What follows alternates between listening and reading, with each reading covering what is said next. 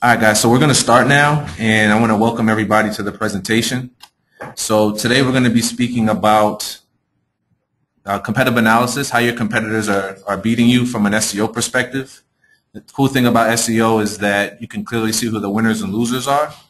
So the winners, of course, are the people who are ranking ahead of you, and the losers are the people who are on page 2 and beyond. So we're going to teach you guys how to do a couple things to rank as high as you possibly can from an SEO perspective by using some of your your competitor strategies against them.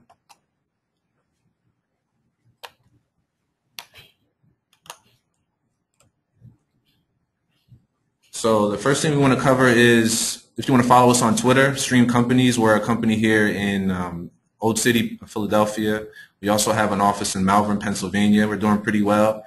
So if you want to follow us on Twitter, we are at Stream Companies is the Twitter handle. And if you want to live tweet this or keep up with all the mentions of the seminar, the webinar during this time, our hashtag is Streaminar. So my name is Napoleon Suarez. I'm the director of SEO here at Stream Companies. I manage a team of SEO professionals. We do some pretty cool stuff for our clients, and a lot of our clients are automotive-related clients, but we have clients in the e-commerce space. We have a bunch of clients that do some pretty cool things in the education space as well. So I've been doing SEO for about 6 years now, and my goal is just to drive top rankings, quality traffic, and qualified leads. And my approach to SEO is strictly white hat stuff, strictly stuff that abides by Google's guidelines and the rest of the search engine's guidelines, and kind of slow and steady to help my clients build sustainable businesses. If you want to follow my Twitter, I don't tweet as much about SEO stuff, but if you want to follow my Twitter and see the SEO stuff that I do tweet, I am at Napoleon Suarez, and I'll share that a little later in the presentation. We'll also have questions at the end too, so please save those for the end. So if you can either add them to the go-to meeting section for the question section, or you can just hold them to the end and I'll open the floor for everybody. So what are we going to be talking about today when we're talking about doing a competitive analysis? So this webinar is kind of geared towards two different people. The first one is the person that's been doing SEO for a couple of years now or for a significant amount of time. You're on the first page of Google, but you just can't seem to overtake the people that are ranking ahead of you. So whether you're ranking number 5 and want to get to number 4, or you're ranking number 2 and you want to get to number 1, there's some things that your competitors are doing, at least the ones that are ranking ahead of you, that you want to pay attention to so that you can reverse engineer their strategy, do it a little better than they can and beat them at their own game. Or this is for the person who is thinking of entering a particular industry and you want to find out what are some best practices to do, what are some things to do to get started.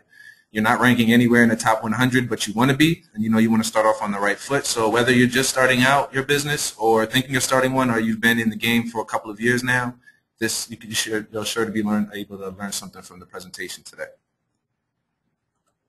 So why do we want to outrank our competitors for our particular keywords? Everything that we do SEO related comes down to 3 things, and we can pretty much sum these up the same way every single time, and this is what we do for our clients here at Stream Companies. We want to drive rankings, of course. One of our goals is to help our clients rank as high as they possibly can for the money keywords, but that's not the end result. We want to drive rankings so that we can drive traffic by increasing click-through rates and then increasing the amount of people that come to the client's website for their money keywords. And that's important because we want to be able to drive sales and leads so that they can generate money for their businesses, which is pretty much the reason why we started our businesses in the first place. So I'm going to start with an example here. So if I Google the term Halloween costumes, Halloween is surprisingly close now, but if I Google the term Halloween costumes, Google has used an algorithm or ranking system to rank web pages for this particular keyword. And of course, many people don't go past page 1, so most people want to rank in the top 10 for this particular keyword. So we have a list here of websites that are ranking in the top 6 or 7 so far here, but we want to know, how did they get there, and if they got there already, what are they doing to stay there? Because we know that SEO isn't something that you set and forget. It's something that you have to maintain. So what did our competitors do to earn the right to rank highly for this money keyword, and what are their strategies that they're using to stay in this position? So ultimately, the goal is to rank number 1 for the keywords that get the most traffic. And there's different ways and different strategies that we can use to improve our ranking to get to the number 1 spot. So of course, one of them is keywords, which is kind of the foundation of any SEO campaign. We want to be able to develop a keyword list that allows us to drive relevant traffic to our website. If we're in the marketing automation space, that's going to be one of our major keywords, and we have to figure out a way to find all the iterations of the term marketing automation so that we can rank well for them. The next thing is links. So by developing great keywords over time, it's going to be necessary that you drive links to your websites. And if you ask any SEO professional in the game right now, they'll pretty much say that links are ranking pretty high up there as far as ranking is concerned. So the more quality links that you have pointing to your site, the better your site's going to rank for your particular keywords. Content is important, of course, because the better content you have, the more links that you're going to generate, which will help you rank better for your keywords. Similarly, architecture is important, kind of the way that your website is coded, so that you can make sure that when you are driving SEO value to your website, you are properly funneling that to the pages that need that value. Strategic hiring is important. We want to stay ahead of the game and find out what are our clients doing, what are our competitors doing from a hiring perspective to bring more talent into their office. What are they doing as far as expansion is concerned? Also, we'll touch on social media and how that plays in rankings and how we can kind of dissect what our competitors are doing from a social media perspective. And lastly, reputation management and just the value of your brand on the web. So as I explained a little bit earlier, keywords are the #1 focus for the foundation of a campaign. So we want to make sure that we have a list of really good keywords that we can concentrate on so that we can drive rankings for those keywords. And so everyone wants to rank #1 in Google, of course. That's the goal. And anybody that's probably on this webinar right now has probably got an email from somebody somewhere in some country, somewhere far from where they live, that says, we guarantee you #1 search engine results. And since none of us know what Google's algorithm is, even people that work at Google don't know what the algorithm is completely, it's impossible to know what that is. So to guarantee something using data that's incomplete is very difficult to do. So what they really mean, and people when they want to rank #1 in Google, what they really mean is saying we want to rank #1 in Google for the terms that are most important to our business. Of course, if I want to rank #1 in Google for the term Napoleon Suarez, that wouldn't be very difficult because aside from my dad, I only know one other person. So it wouldn't be hard because it's not that much competition behind that term and it doesn't get that much search volume. However, Halloween costumes is a different animal. So to rank #1 for that would take a significant amount more of resources. So how do I find out what my competitors are focusing on, the major keywords? Maybe they're focusing on more terms than I am. Maybe they're focusing on the better terms that are more important to the business. And how do I uncover relevant terms that get less competition yet drive relevant visits to my website? So the first thing I like to do is I like to run a Google search for the brand name of my competitor and pay attention to the things that pop up in the search engine results pages, specifically Google. So I used an example here called Marketo, and they offer marketing automation software, which I alluded to a little bit earlier, but let's say I didn't know that. So I typed in Marketo's brand into Google, and Google spits out a list of links that have some content within those links. So of course, by Googling Marketo, I see here that the first one is a paid ad. I see B2B and B2C demand gen software, which seems to be a keyword that they're focusing on. Also some site links underneath of that, which is the guide to marketing automation and a definitive guide to lead scoring. And in the organic section, I can see that in their title tag, which tends to be the most important part, at least one of the most important parts of on-page SEO, I can see that they use the term marketing automation software there. And within the description, you can tell they use other things such as email, social analytics, and lead management. So the very first place that I would normally start if I want to find out what keywords our competitors are focusing on is just search for their brand within Google and see what comes up. There's a list of terms and a list of brands that show up underneath of these that you can also pay attention to, but just for space's sake, I only included a couple here. So let's just say I didn't want to do that, or for whatever reason a competitor wasn't doing SEO, and I'm kind of coming in and being the first person to do SEO within the space. Maybe they didn't use particular keywords in the title tag or the description, and maybe nobody in the industry is using SEO or best practices yet. So a good thing for Google, or a good thing for us, is that Google has a tool where you can take a website, any website you want, dump it in there, and it'll spit out a bunch of keywords for you. So in this instance, I took Marketo.com and I dumped them into Google's AdWords tool, and it spit out a bunch of keywords that it thinks are really important with regard to the Marketo site. So I have a couple of things here. The first thing I pay attention to is kind of skipping down towards the bottom here is the term marketing automation. And you can see here that it has the most amount of search volume and it has the highest competition, or at least one of the highest levels of competition here. So most SEO people in the industry would probably focus on that term first, marketing automation. It is a big term, and it's probably the term that gets the most volume out of all the terms within their business. However, the smart SEO people won't just focus on that term. They'll understand that marketing automation consists of some of these other terms here, such as the definitive guide to lead nurturing, the revenue performance management, email marketing, and all these other terms. And you can see that the term definitive guide to lead nurturing, while a lot of people would ignore this because it doesn't get a significant amount of search volume and the competition isn't very high, that's one of the reasons why I would focus on this term, because that tells me that this term isn't as competitive, so therefore it's going to be a lot easier for me to drive rankings for this term, whereas marketing automation may take 6 months to a year to rank pretty well for that one, or at least to get on page 1. It may take me only a couple of weeks to rank number 1 for the definitive guide to lead nurturing. And depending upon how much pressure you have from your boss to drive business to your website, it may be more lucrative to concentrate on this top term first. It gets less search volume. Also, if you concentrate on enough terms that get, I guess, a small portion of the entire search volume within that industry, if you focus on 100, I guess, terms that get 12 searches each, that'll be 1,200 total, and it'll be a lot easier to rank for those terms. And there'll be less competition around those, and you'll be able to see more, I guess, sales and leads come to your website because of that. Also, they have an option to download all this stuff. So what you can do is you can download this list here to a CSV, and you can prioritize these keywords so that you can start generating content around them. So from keywords, by looking at what your competitors are doing, what are some things that you can learn? Of course, you can figure out what keywords they're focusing on. You can know that, okay, marketing automation is a big term, but maybe I should concentrate on some of these lower hanging fruit ones that get less competition. So what are some of the other relevant lower competition terms that you can focus on to drive leads and sales right now? Some of the action items, of course, download the CSV, prioritize this keyword list. Whoever your content people are on your team, or you may just be that content person, now you know what keywords you have to focus on to create content around.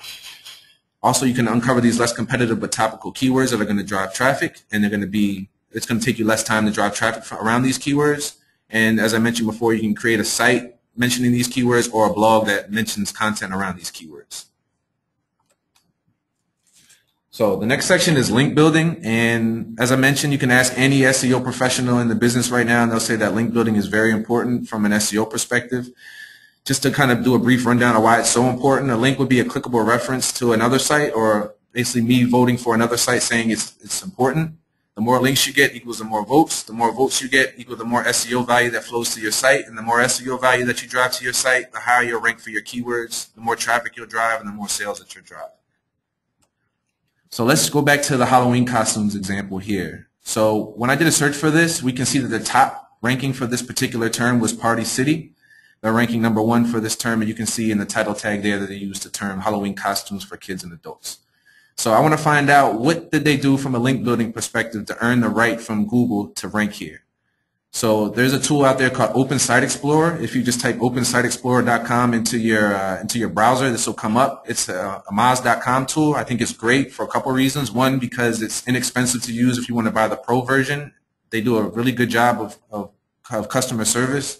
And let's just say you don't have the $99 per month to pay for it. They do have a free version. It's limited, but you can still, if you're just starting out, you can get some pretty valuable information, and it'll give you a list of all the, I guess, higher prioritized links that a client or a competitor has earned so far. So what I did is I took this partycity.com/category/Halloween plus costumes.do URL, dropped it into Open Site Explorer, as you can see towards the bottom there, and this is what got spit out. So what I did is I filtered this list of links that shows up to only include the external links.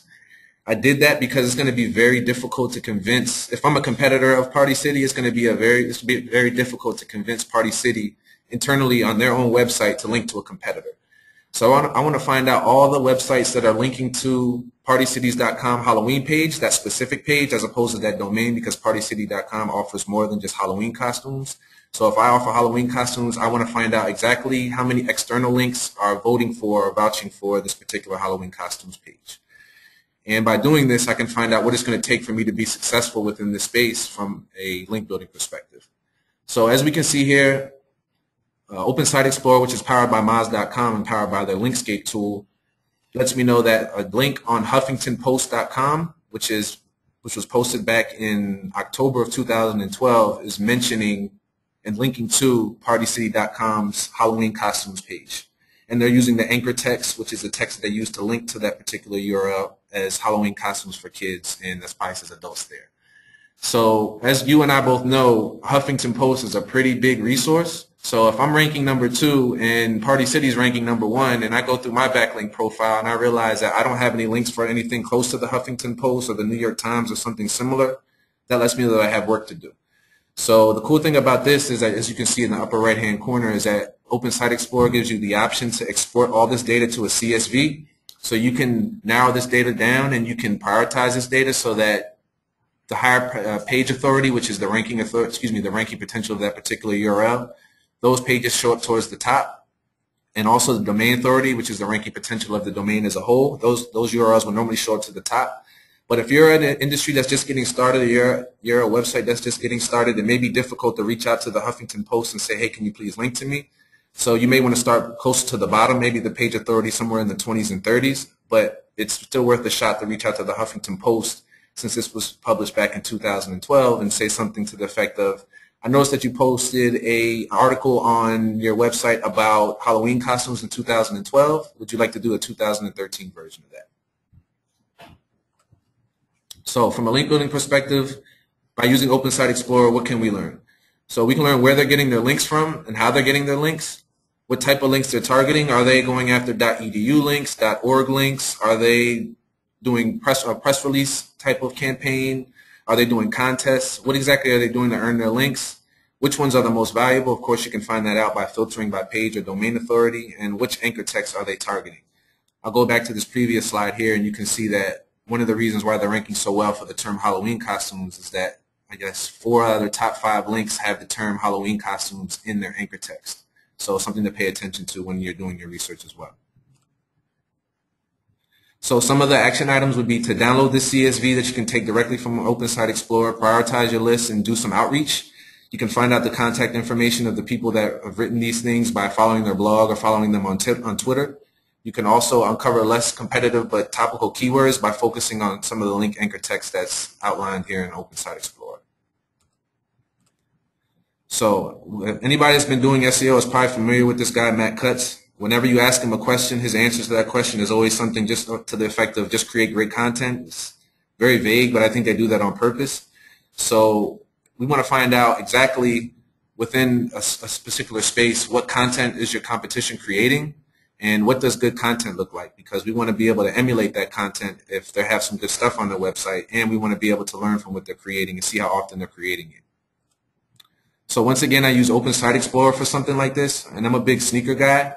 So I use a website called nicekicks.com as a reference here. And whereas before we were focusing on the inbound links tab in Open Site Explorer, in this instance we'll be focusing on the top pages tab. So by dropping Nice Kicks into Open Site Explorer and selecting top pages, I can see the list of pages that Open Site Explorer thinks are the most important on the web.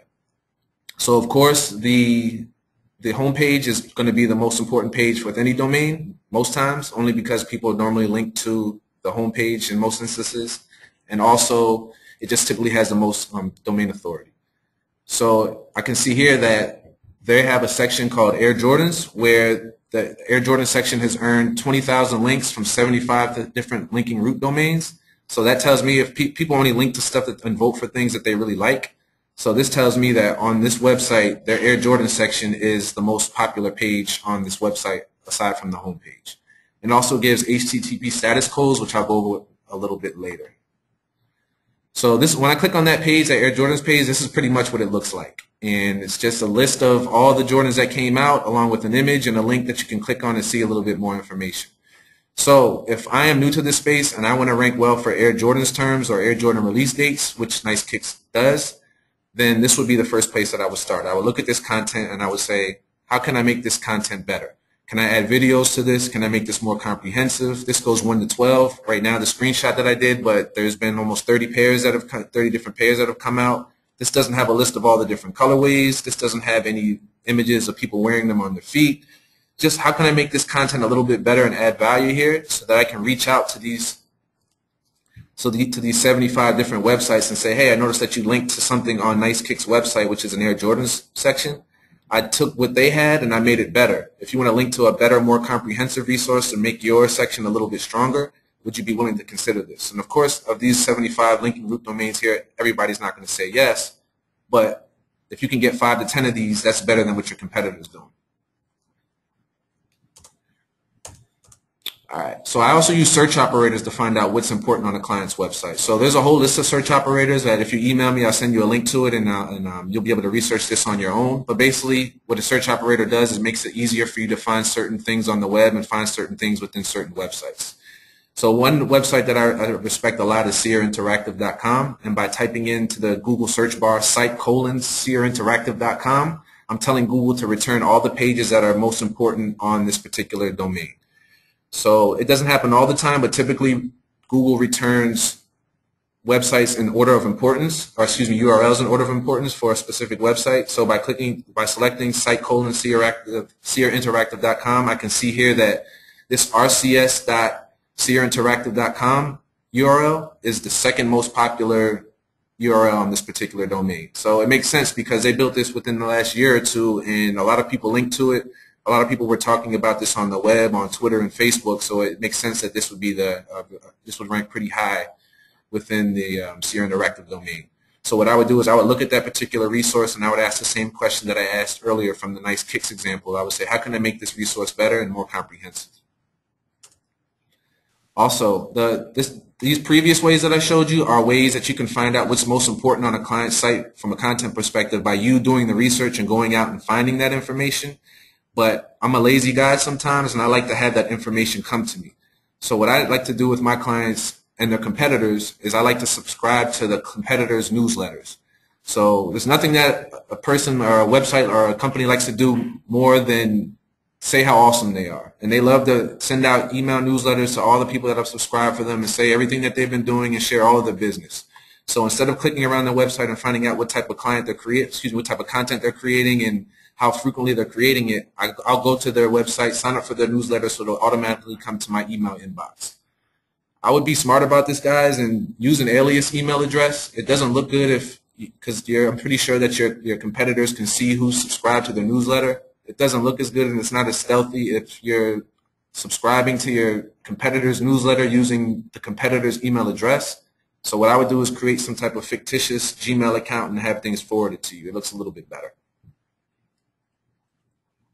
So, what do we learn from this content section? What is the content using? Excuse me. What content is a competitor using to attract their links? What is the top content on their site? How can we digest that so that we can create some better stuff on our website?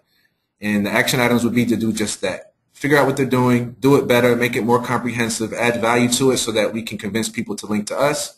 Subscribe to the email list to get all that content delivered directly to you so you don't have to spend a ton of time going out doing this research. And if the content is timely, be ahead of the competition here. So certain industries, a 2012 version comes out, a 2013 version comes out, and you better believe that a 2014 version is coming out. If you know that 2014 version comes out in October of the previous year, maybe you come out with that 2014 version in September, beat them to the punch, and build authority on the web and build history, which the search engines love. And then you can have the potential to rank better for those particular keywords that are targeted to that page. So architecture. I'm not going to spend too much time on this here because Google's pretty smart with digesting just about any type of code that the internet can throw at it. But it is important to pay attention to how your clients are moving or what their strategy is from an architecture/coding perspective on the site. So you do want to find out what are they doing from a coding perspective. And if you're new to the game, what platform should I use if you're going to enter an industry where things are pretty much templated? So what I like to do is if I'm working within an industry and I'm doing research, I'll run a Google search for my keyword. I'll check out the top 3 or 4 results, and I'll see what CMS, which content management system they're using. If you're new to the game and let's say you're building a sneaker blog and you're finding that of all the sneaker blogs out there, of the top 10, 80% of them are using WordPress. That's a pretty good indication that you should probably use WordPress. Not to say that you have to, but you can tell that Google's showing a little bit more love to the WordPress sites, and for some reason within that industry, people like using WordPress. Normally, SEO people are fans of WordPress, but that would be the way that I would do my research if I want to find out what platform that I want to use to add content to. So we deal with a lot of auto dealers here at Stream Companies, and we found that a lot of auto dealers standardize on a website that was created by dealer.com. And whenever I'm doing SEO for dealer.com stuff, I pay attention to what the competitors are doing. if all of our competitors, and we are using dealer.com and one of our clients are using dealer.com, it's pretty safe to say that whatever limitations that our client has, our competition has the same limitations. So I wouldn't spend too much time going back to dealer.com seeing if they can do all types of custom things for you. I would prioritize and pick your battles there. But keep in mind that whatever limitations you have, your competitors are going to have the same ones. So Google's smart enough to know that everybody in the industry uses dealer.com, at least the auto dealers do, and that there's an issue with 301 redirects and there's an issue with duplicate content. Of course, Google isn't going to penalize everybody for that if 90% of the industry is using it, so don't spend too much time there focusing on that. I have something in here about broken links I was going to include in the link building section, but because this involves issues on a client's site, I decided to include it in the architecture section. So a broken link basically is a link that returns a 404 status code on a client's website, and what that means for us SEO professionals is that's lost SEO value, and that lost SEO value can be an opportunity for you to claim that and for you to drive SEO value to your site and capture what was lost from the competitor. So I like wine and I follow some wine blogs, but let's just say I was a wine blog that was new to the industry, or I was a wine blog that's ranking somewhere on page 2 or towards the bottom of page 1 for terms like wine blog. So by searching for wine blog on Google, I know that that gets a significant amount of search volume, and the higher I rank for that, the more people are going to come to my wine blog, and the more people are going to see my ads there, and I'm going to drive more revenue and more readers to my site. So when I did a search for this, I realized that a website called vintank.com was ranking really well for wine terms. So what I'm looking for is where are areas where they have broken links on their website, and did these broken links get any links from any other outside resources? And could I get those links pointed to me now, since these outside resources are now linking to a web page on vintank.com that no longer exists? So what I did is I went to the top pages section in Open Site Explorer again, and I typed in vintank.com, and it spit out a bunch of URLs here within that vintank domain, and it also returned HTTP status symbols. So I know that a 200 status code says that the page loads correctly and there's no issues. I know that a 301 status code is a permanent redirect that transfers SEO value, but I also know that a 404 status code means that that particular URL is broken and it's not loading for whatever reason. So it seems like once upon a time, Vintank had some content on this /p=121 URL. It must have been pretty good because 13 different websites linked to it 59 times, and basically what that means is that 13 websites are linking to a URL on vintank.com that no longer exists. So webmasters tend to like to keep very clean web pages, and they don't like to have bad links or broken links on their web page because it makes for a bad user experience. So what I do is I would reach out to the pages that are linking to this broken link here, and I would find out if they would be willing to link to a resource that actually does exist. So how do I find all the URLs that are linking to this vintank.com /p=121 page? So I copy and paste this URL that I know is broken. I put it into Open Site Explorer, and I filter by all the external links pointing to just this page. And you can see here that Open Site Explorer gave me 48 external links that are linking to this particular page, and it also prioritizes them by page authority and also domain authority if you want.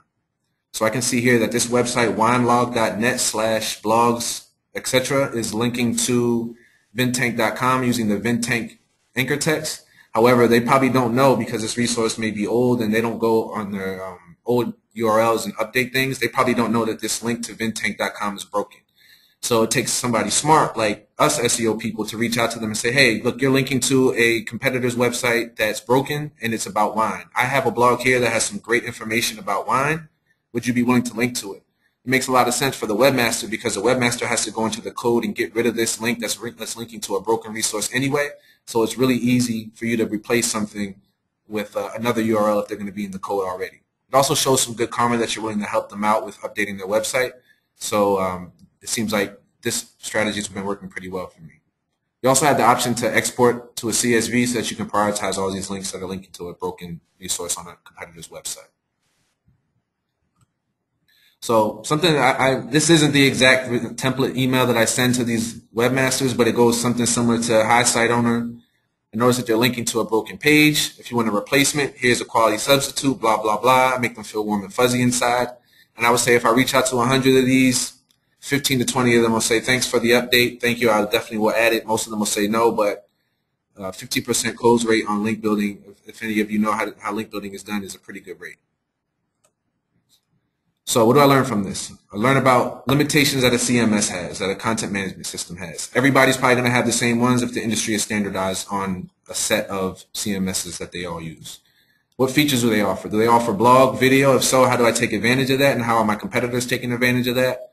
Does Google favor one over the other? Going back to the WordPress example for sneaker blogs, what are the costs of these? And you can do research around these to find out who's spending what on what particular CMS. What does the industry have to say about it? I'm sure there's certain forums that the industry have started or different things on the web that the industry is speaking about. And what value can you add? I know here at Stream Companies, we're developing a back-end CMS for car dealers now, where all the SEO issues that we're seeing with some of the dealer.com sites and some of the other competitors, we're able to capitalize off of that and make sure that we have all the SEO best practices baked into our system. So again, action items, don't sweat the small stuff. If everybody has the same issue, just keep plugging along and find something else to work on. Use what Google likes, find broken links, prioritize them, and start reaching out.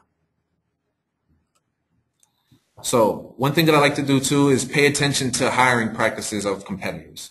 So typically, if you're not doing so well, you're letting people go. If you are doing well, you're hiring. So wouldn't it be great to know that, okay, my competitors are doing very well. Let's use the auto industry as an example. If I sell Nissans in Philadelphia, Pennsylvania, and the competitor is selling Nissans in Philadelphia, Pennsylvania, and I know that they're hiring, that means that they're doing very well. So I should pay close attention to what they're doing from a link building perspective, what they're doing from a content perspective, and all the other things before this, because it seems that they're doing it very, very well.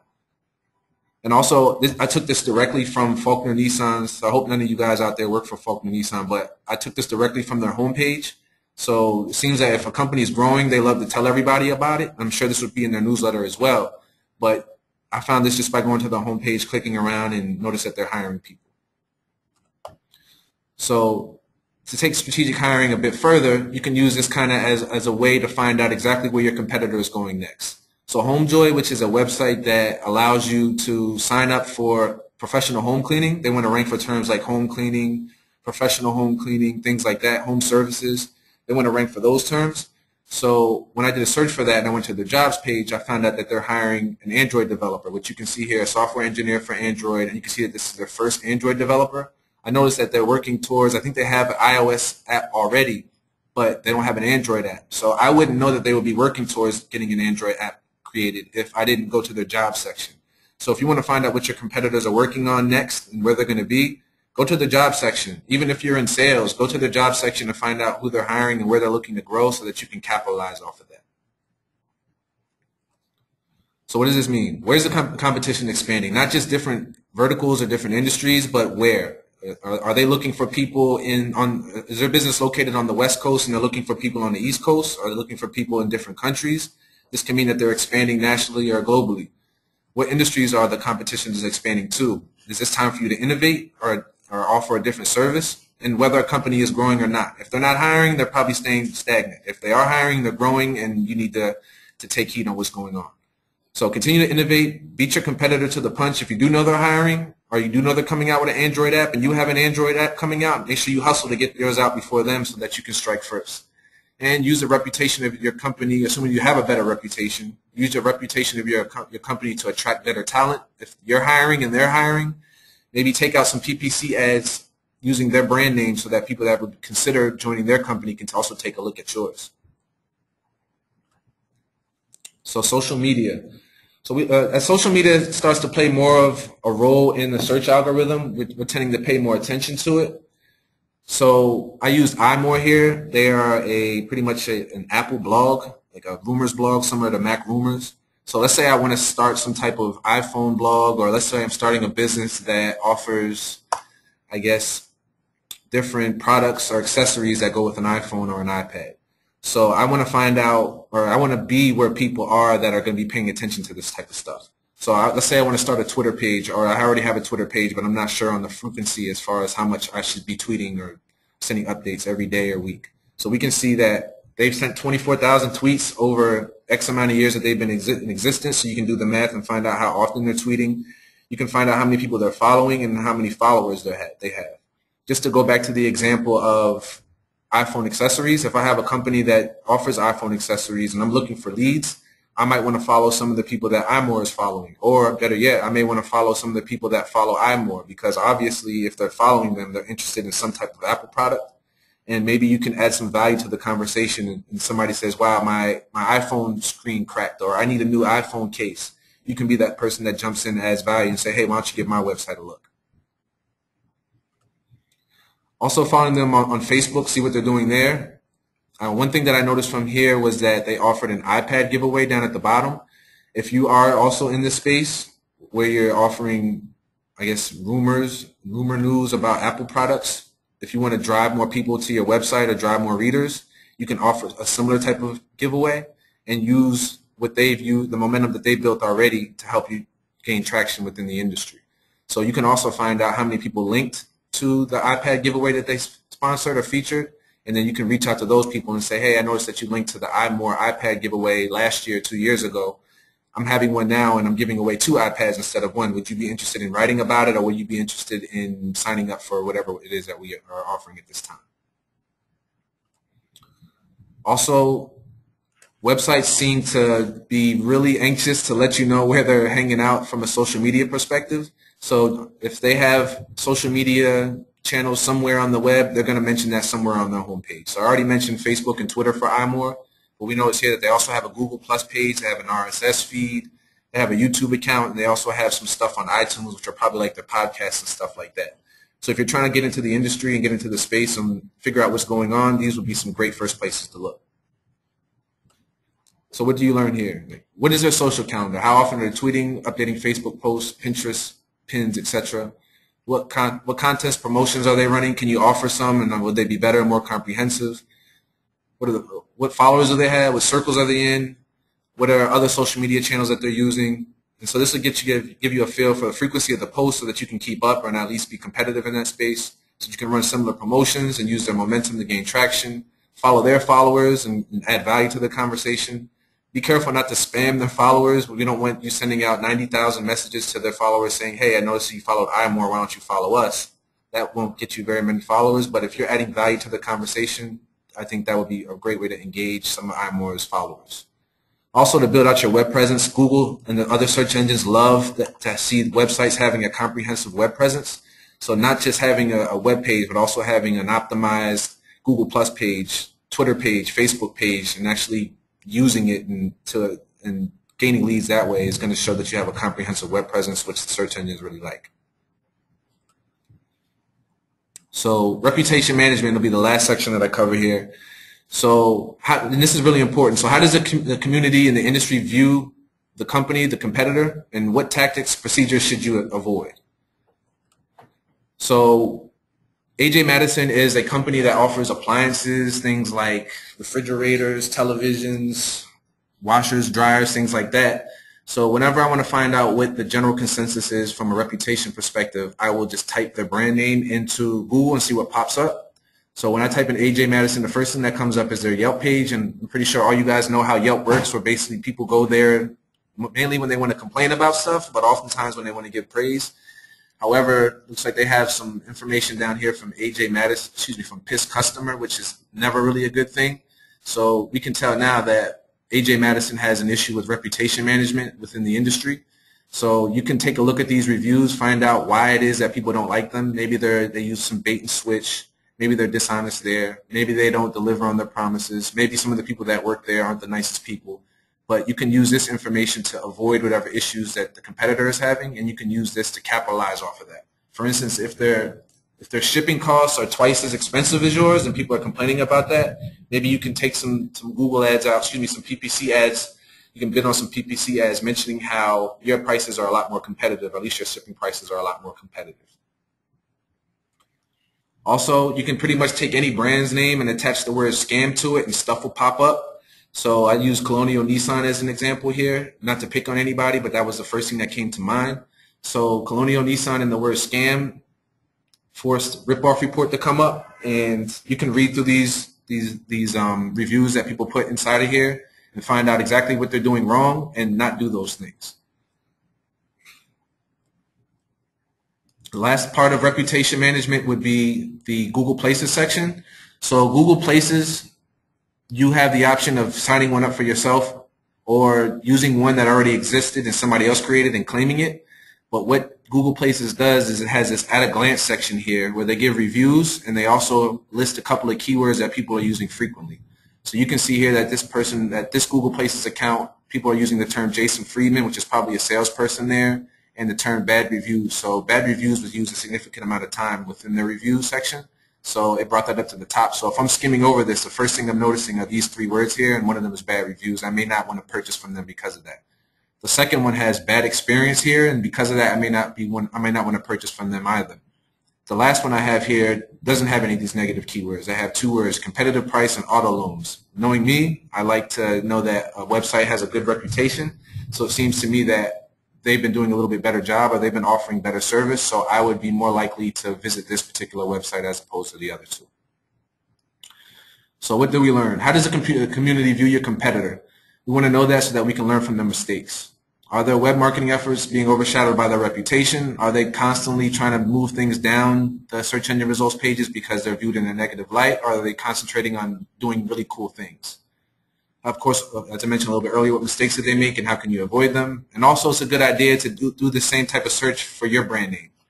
How do your customers view you? It's really difficult to point the finger at some of your other competitors when you may be offering the same type of negative service or something even worse.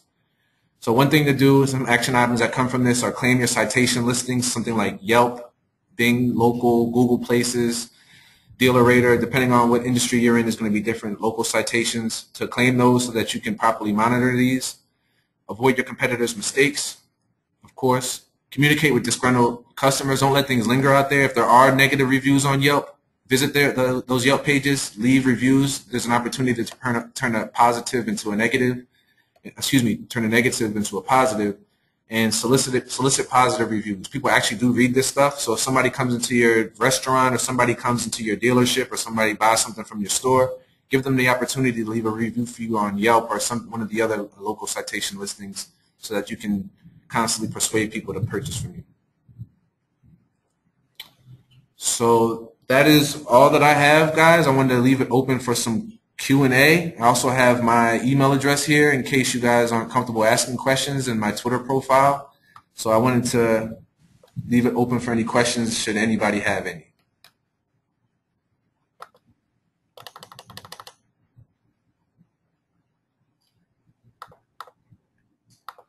One question that came up, is there going to be a tape session? Yes, there will be a tape session. I'll make this available after the webinar, and we will send a link out for that for everybody that signed up for it.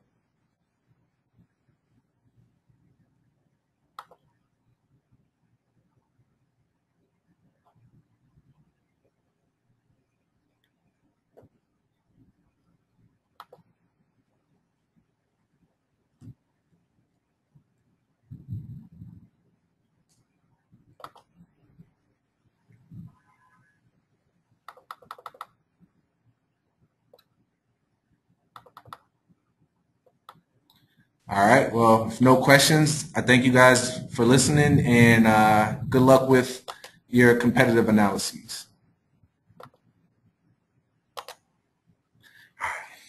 Cool. Hopefully you guys learned something. Yeah? Yeah, I stopped. Actually, no, I didn't stop. I hope not. Hold on, let's take a look. Yeah, I hope not too. Think so? What? They see that the Taylor that AJ Madison thing. I could see Bud being like, why are you calling out my number one competitor to everybody on that call? Well, we pointed out that they're doing crappy stuff. Yeah, negative reviews. So, yeah. But it's consumers, but it's like thorn inside. Yeah, but yeah. Yeah, so I didn't want to show Gerhardt's. Yeah, no, you don't want to show Gerhardt. Yeah, right. Yeah, don't buy from them. Yeah. All right, cool. Here's what not to do. Well, you know how Bud is. Why? So I just